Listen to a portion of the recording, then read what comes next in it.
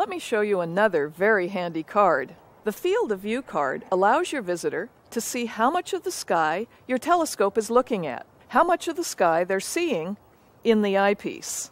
Hold this card at arm's length.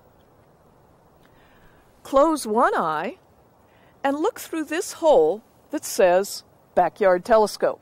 That's how much of the sky you can see in many telescopes at 70 to 100 power, about half a degree. Now, arm lengths and telescopes differ, so views may vary slightly. If you're using an eyepiece with higher magnification, the area of the sky is likely to be smaller. The rest of the holes represent the field of view of various space-based and ground-based telescopes NASA uses to study the universe. How much of the sky can the Hubble Space Telescope see compared to this telescope? When you see a photo taken by the Hubble or one of these other telescopes, that's the amount of sky they were imaging when the telescope took that picture. There are several ways to use this card. Have you ever had your visitors not understand how much of the sky they're seeing in the scope?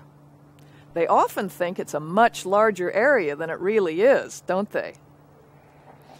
At the telescope, hand it to your visitor, have them hold it at arm's length, and point to the area of the sky that you're looking at.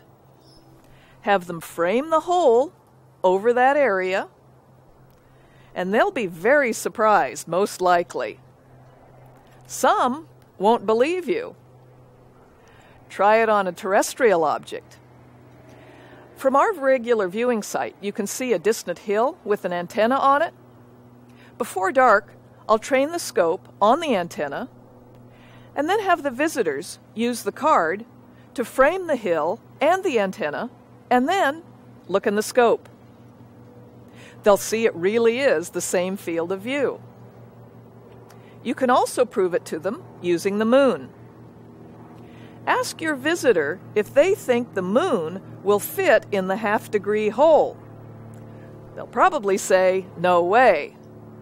Then, have them try it with the card. It is the same field of view when they look in the scope. Use it to demonstrate the moon illusion, that the moon really is the same size near the horizon as it is higher in the sky. When looking at a bright star through the hole, visitors may notice that the star seems to fill up quite a bit of the hole. But when they look through the scope, the same star appears to take up a much smaller area, and they'll see a lot more stars. Many people believe that telescopes make the stars look bigger. They may be surprised to see that the stars look smaller. You might want to give these away as prizes at your events. You can print them on cardstock, and masters and instructions for making them are in the manual on the Manual and Resources CD. Or you can order more cards from the Astronomical Society of the Pacific. Instructions for ordering these cards are in the manual.